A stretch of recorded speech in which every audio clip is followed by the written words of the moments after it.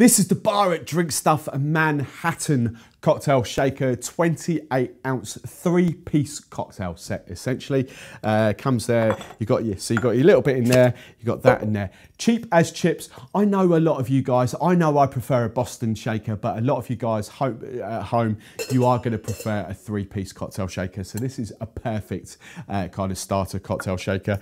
So as I say, 28 ounce tin, perfect size. You'll easily get a sort of a couple of cocktails in there if you're making 2 at a time. You've got the sort of the strainer lid with the kind of little pour spout on there as well. So that little end there, so you can kind of easily pour it out. The holes in there will stop the sort of bigger chunks of fruit, the bigger chunks of ice coming out in your cocktail. That just easily fits on there.